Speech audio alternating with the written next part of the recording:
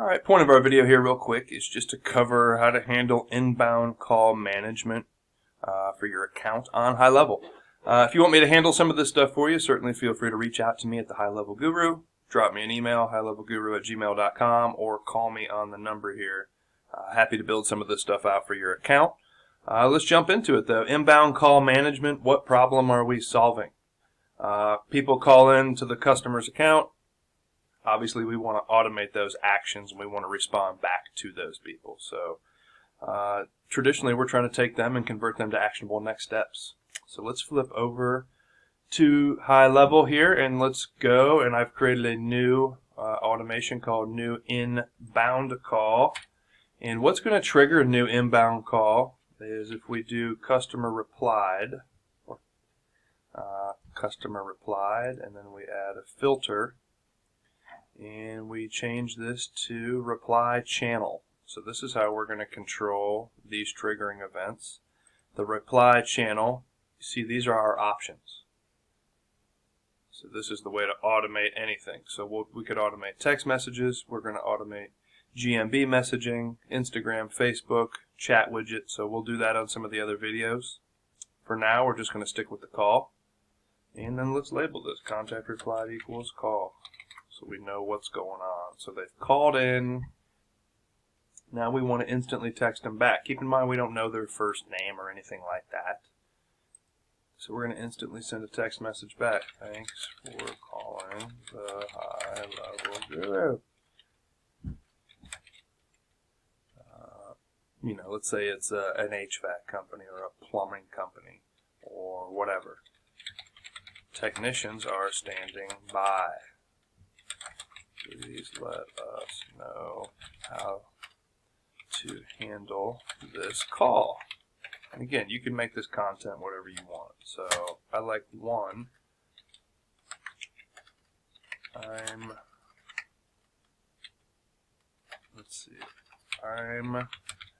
How about that? I'm having an emergency. 2, book service call. 3. What would 3 be? So first one, maybe I'm having an emergency. 2 is book service call. 3 of them, maybe looking for more info. Let's put a little space here. This is going to get texted to the customer. And then let's put our little reminder down here. Please respond only 1 through 3. So first text, menu of choices to caller. Boom. So pretty cool. And really what we want to do here is we're just going to do a wait step. And we're just going to wait for a reply. And contact replied to this step. So wait for reply only. And something we might want to do too, inbound call to the business owner. More than likely it's probably being forwarded to the business owner's cell phone, but why don't we go up here and we make an internal notification. And the internal notification can be a text message, it can just be a custom number. We'll just put in something here for now. And then we'll call this new inbound call. So we're only going to have the phone number. And then let's remind what's going to be, the thing is when you send this text to the business owner, impulsively they want to respond to this. So let's go,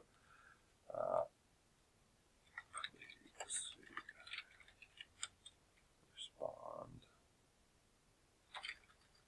So please, let's make this in cap, please contact this person using the number above. This could always be something that you would remove maybe down the road for the client, but this is definitely a nice little reminder message because they're instinctively just going to text back to the system. And then we could call this internal notification to client. So now we've got, initially here if somebody calls the business, we've got something that goes to the client and lets them know what's going on. Now we're hitting the caller with a menu of choices. Now we've got a wait step. Now we're just going to wait to see if they reply to this. So the whole idea here is to really make this a robust situation here. So contact replied. Let's just see if they replied. Yes. So did they reply? So then now let's qualify how they replied. So let's look at the replied message. So contact replied. Replied message is 1. Let's change that to or. Replied message is 2. Contact out. I went to the wrong spot here. So contact replied message is 3. So let's see what's going on. Did they respond? 1 through 3 only. So now if they didn't, let's just text them one more time.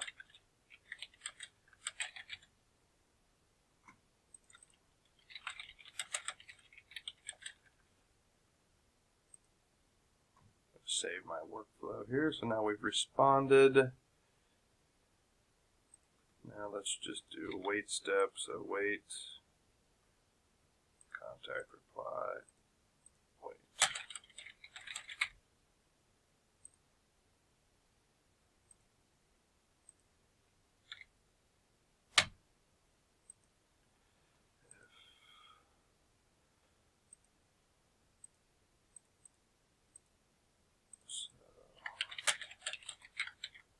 If they replied, so if they did reply, let's just use this go-to statement.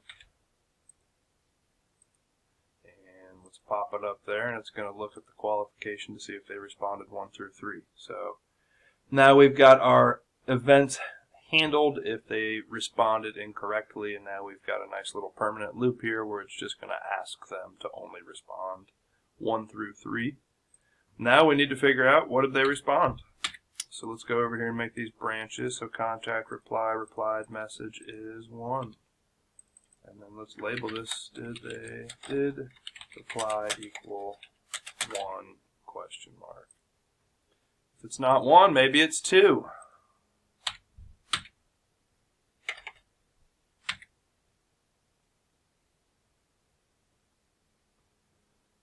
Let's see if contact replied message is 2.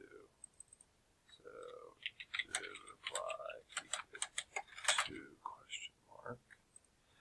And then if not, it's just going to be one more step here. If contact replied message is 3. So did reply equal 3 question mark. And then let's save it. So now let's go back to our menu. It's easy to forget what our choices was. So 1, I'm having an emergency. This is a pretty sweet outcome. This is right now money. So let's go ahead and verify that though, right? Let's not be crazy. So looks like your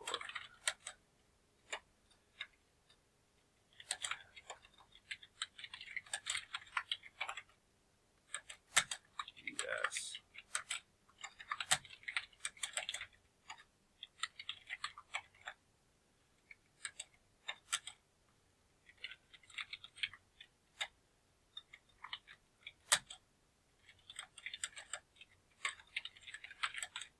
So you see what I'm doing here? I'm giving them a couple options, and then please respond only 1 or 2. Last thing we want to do is start blowing up your customer with a false flag operation here. So looks like you're having an emergency, right? Wait. So let's wait for reply now. Wait for contact reply to your step. Wait for reply only. And then we're going to say if contact replied is yes. And let's go ahead and put if replied message is 1. So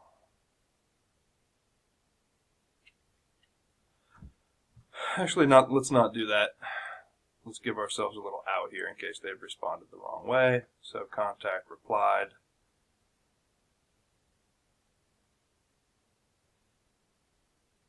Yes.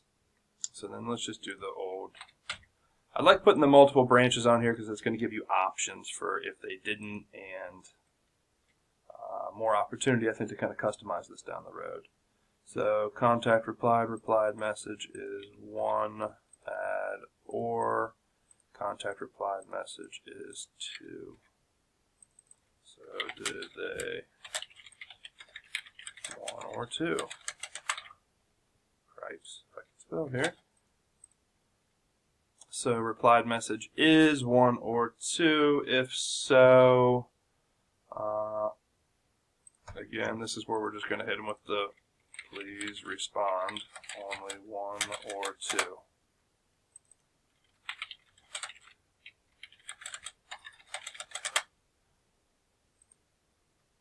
So then let's do our wait step down here. Wait for contact reply to that. Wait for reply only. And then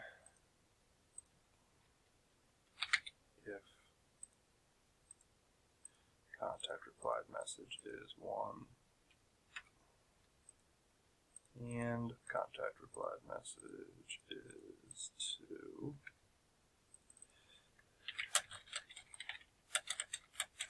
did they respond 1 or 2? If they didn't, let's just do our little go-to game here.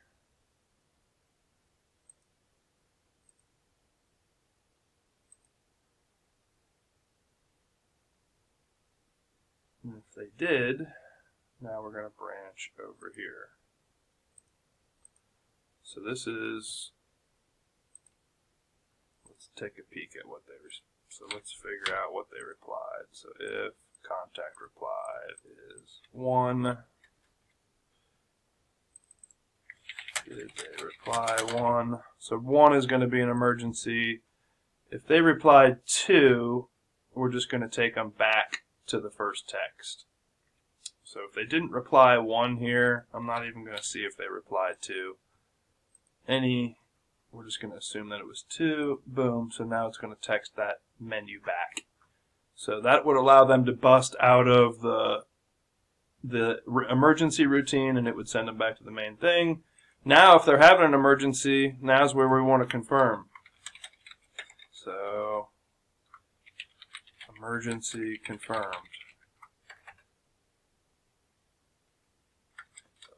Text and call is sent to the business owner, alerting them to the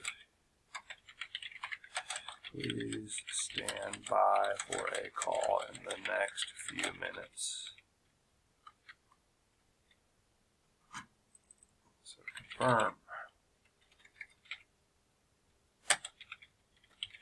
So this is where we want to get the business owner involved. This is what we call the old hot lead situation here. So this is where we're going to go internal notification to the business owner several times.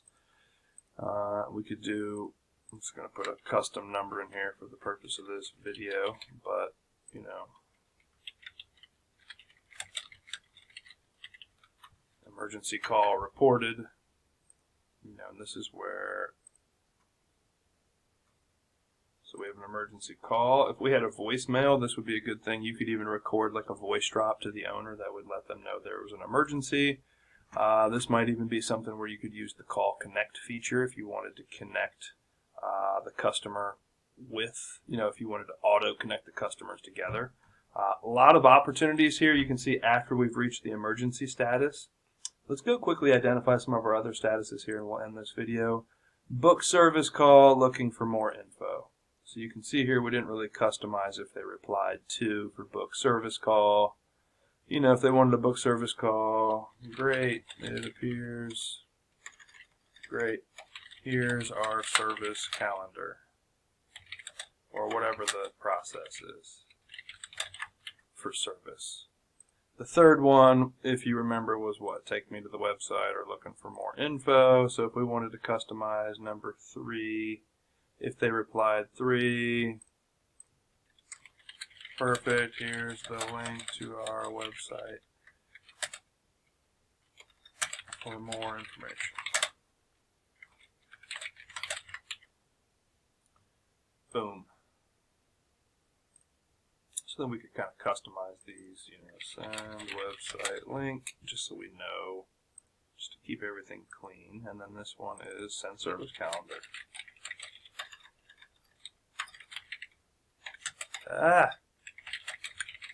So you can see quickly here, I think under 15 minutes here, we've got a really nice, robust inbound call situation.